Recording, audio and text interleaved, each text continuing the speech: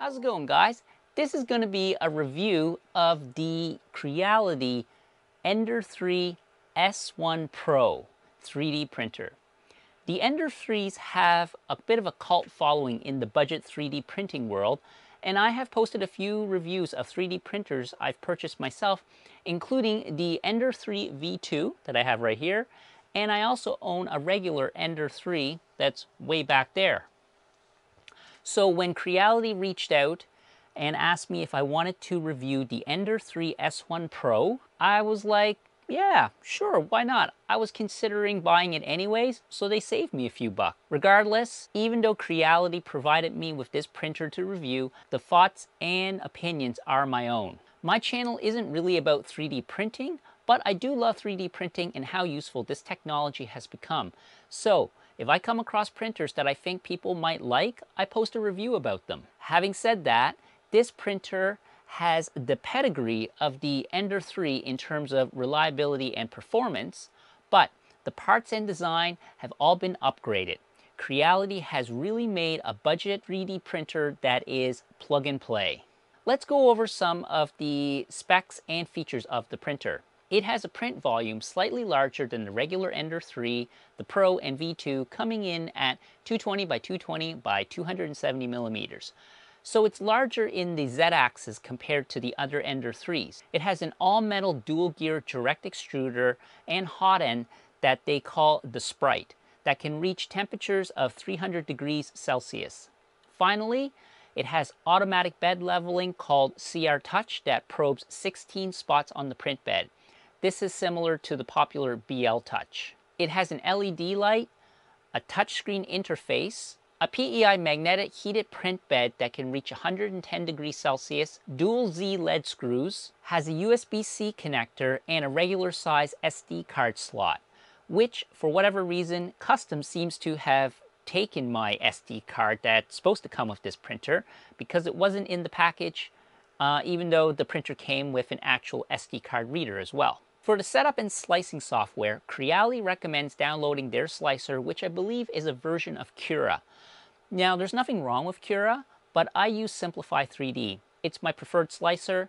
I already had a profile for the Ender 3, so I just used that and it worked with no issues at all. Although I should make a custom profile and increase the build volume in the larger Z-axis and tune the settings for the new Sprite extruder, such as things like the retraction settings. Usually an SD card comes with the printer, as I mentioned, and it has more in-depth instructions and videos for how to set up the printer. But like I said, Custom seems to have seized mine. So what I like and some of the noteworthy features of this printer. Okay, so there are other reviews out there going in depth on the differences between this printer and its predecessor, the Ender 3 S1, but I'll go over the things that I like about this printer. First thing is assembly is so easy. It honestly took me 10 minutes to set up this whole printer. Bolt the gantry to the base, attach the direct drive hot end extruder to the printer, plug in a few connectors, and you're done.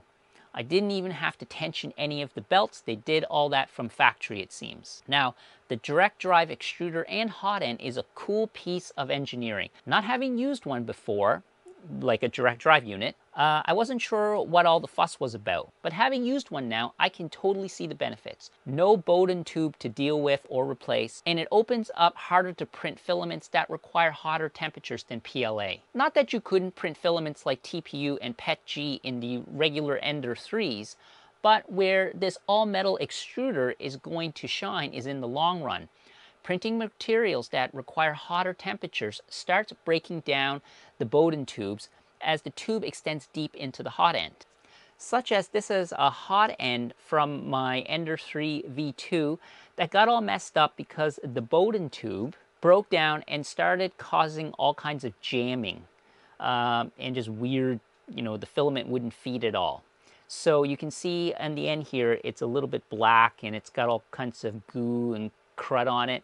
And what happens is this heat break, this tube, the Bowden tube, fits all the way down, and then on this end you have the nozzle that mats up against it inside of this heat sink. Now this is a very inexpensive part to replace, but you'll find you'll have to replace it more often, or the Bowden tube when you're printing materials that require hotter temperatures. The mean time between failures is going to be shorter than, say, if you're just printing PLA. So, like I said, you can see these pieces of the hot end are all weird and discolored. And this one actually jammed so much I had to replace it. Okay, so one other thing about the extruder and hot end assembly, it's a small thing, but loading filament in this extruder is so much easier than machines that use a Bowden tube.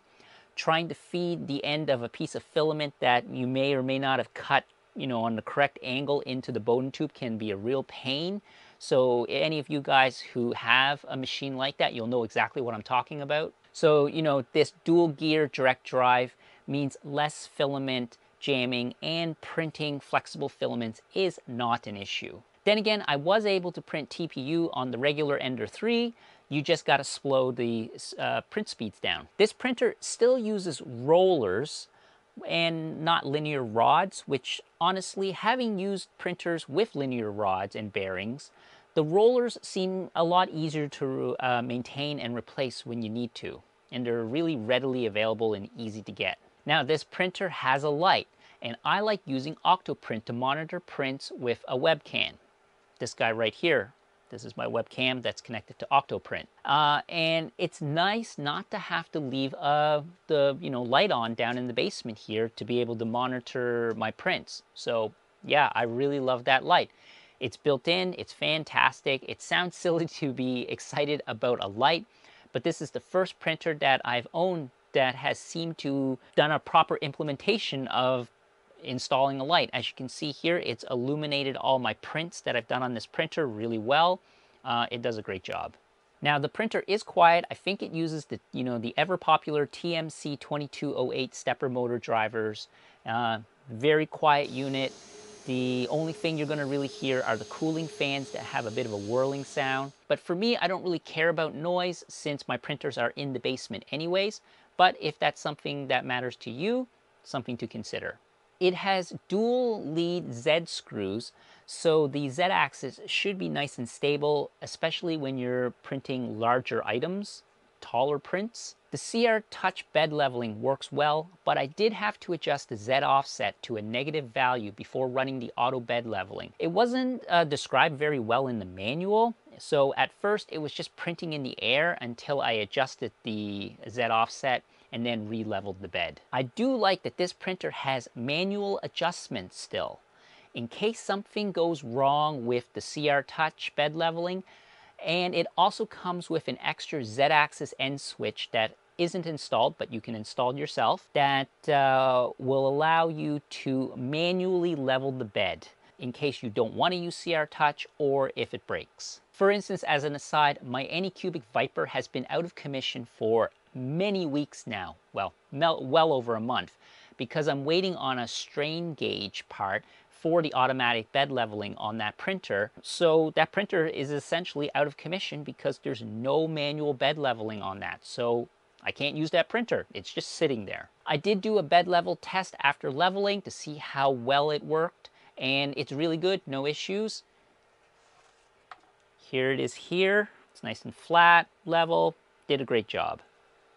It has a filament runout sensor and it works, but unfortunately Octoprint doesn't seem to have support for it yet. So it's kind of not useful for me unless I'm printing from the SD card. So speaking of SD cards, it's got a full-size SD card slot and finally uses a USB-C connector instead of the micro USB connectors on the other Ender 3s. Thermal runaway protection is enabled on the printer, and I verified it by unplugging the temperature sensor until the printer threw a fault code. I didn't test the heated print bed for thermal runaway, but it's a good sign that at least some implementation of thermal runaway is installed on this printer. I love the magnetic PEI print bed. It's textured on one side and smooth on the other. I've printed on both and it works as you would expect for this type of print bed. I like this print surface so much that I even upgraded my Ender 3 V2 to have one as well. As you can see right here. It's awesome for printing PLA, especially objects with a large base, as you don't have to pry the print off. Once cooled, it just releases with no effort. But for some materials such as ASA, it's best to apply some blue painter's tape on the smooth side and print on that, as some materials adhere a little too well to the PEI surface and can be damaged when you're removing the printed object. The grab handle is a nice addition so you're not grabbing onto a hot print bed. Instead of a dial like the other Ender 3s, it finally has a touch screen, which is so much nicer. Okay, let's talk about print quality. So the print quality is what you would expect from this printer. It's great. I print mostly functional parts, such as these, like this surfboard fin here, which I printed at 100% infill. It's super smooth, really nice, super strong. I've had them out in my board, out in a few sessions, and they're still holding up really good. I did print some decorative prints as well, such as this bust of Deadpool. It came out super smooth, and yeah, it looks real nice. You know, the lines are good. There's no weird artifacting or anything like that. Now, of course, I did print a few benchies in different materials and using different slicer settings. So the one in PLA came out really good as expected. I do still need to tune some of the print settings, but overall I printed this, I think, at 80 millimeters a second, or maybe even 100 millimeters a second. Yeah, I think it was 100, and it did a great job. Also, this benchy here is printed in PETG, but this slicer setting definitely will still need some tweaking because PETG is a little finicky. It's very prone to stringing, and I still have yet to really get a handle printing in that material because I don't do a lot of it. But you can see there's stringing. Overall, though, this is still very acceptable. Now, also, I should mention having a heated filament spool holder is a must for when you're printing PETG. Previous to that, my prints were not coming out well. I had real problems with delamination and separation. It just wasn't good. But once I got a heated filament holder, my prints improved like dramatically. So highly recommend. So yeah, overall the benchies all came out decent. And I also printed one in ASA. This one came out really well, but on the bow, I did have a little bit of an issue here, but the rest of the print came out great. So yeah, just that little minor issue. Also, can I just say that I appreciate that it came with a materials guide cheat sheet as a starting point for the print settings, such as nozzle temperature, fan speed, and retraction settings. It's not perfect, but at least I have a baseline that I can build from, and I don't have to go online every time and, you know, look up a print setting. I've always had a hard time printing ABS, mostly because I don't have a print enclosure. I don't often need to print ABS, but with the Sprite hotend, I can now print a similar material to ABS, which I just mentioned, that I printed this benchy in, ASA. Now the benefits of ASA is it doesn't shrink nearly as badly as ABS, but it does require a hotter print temperature. So the S1 Pro can totally do that. This bracket here is going to be exposed to the elements and out in UV light, and this was printed in ASA, and it came out great, super strong. I think I printed this at a 100% infill even too. So yeah, this hotend also opens up the possibility of me being able to print some nylon that I want to try as well. This tire is printed in flexible TPU. It was a breeze to print with the dual gear direct drive extruder. No issues with jamming at all, even at faster print speeds. It's cool. Finally, I printed some 3D printer calibration tests. Of course, the Maker's Muse clearance castle passed with flying colors. The bridging, there's no jammed parts or anything. It all comes apart with no issues. So from the factory, this printer seems to be calibrated really well. I also printed this other little calibration test, and you can see here the bridging came out great, no issues, and the overhangs as well. So yeah, here's all the stuff I printed so far with this printer, and it meets my requirements. I haven't noticed any issue with ghosting that can happen with a direct drive extruder units, but it could be because I wasn't pushing the print speeds like too crazy. Okay, a few things to note that could be issues or minor annoyances. It does have a resume print function if the power goes off, But if it takes a while for the power to come back on, your print is going to unstick from the PEI print bed. So yeah, that could be a little bit of an issue. So yeah, it's only really useful in limited situations. Now, it's got this single ribbon cable, which is nice and tidy, but when you need to do a repair, it could be an issue when tracing wires. It's an unlikely situation because I'd imagine you would just replace the whole cable is probably their intention. But yeah, you know, that could be something because I have worked on other printers and had to do some wiring and stuff. But who knows, just something to note. I'm not 100% sure what nozzles the printer uses, but it came with one spare nozzle and it looks like a regular nozzle from an Ender 3 will also fit. So I still have yet to test that. And as mentioned earlier, the touchscreen is awesome, but the UI and menus could use some tweaking, maybe even just changing the naming of the menus. But yeah, other than that, I almost never use the menus except for leveling since I print with Octoprint. The manual is Spartan, so don't expect too much from it. I think there is more information on the SD card, but like I said earlier, mine didn't come with one as it, custom seems to have taken it. So if this is your first 3D printer, be sure to watch a bunch of YouTube videos on the setup of this printer just to get a sense of how it works and what you can expect. So my overall impressions of the Ender 3 S1 Pro is it's almost plug and play. And if you have no experience in 3D printing, I can recommend this printer for a total beginner. If you don't plan on printing materials that require hotter temperatures, you can save a few bucks by getting the S1. That appears to be just as user-friendly, just minus some of the other features such as the upgraded hotend. But if you are on a budget, I honestly would go with the original Ender 3 or any one of its variations.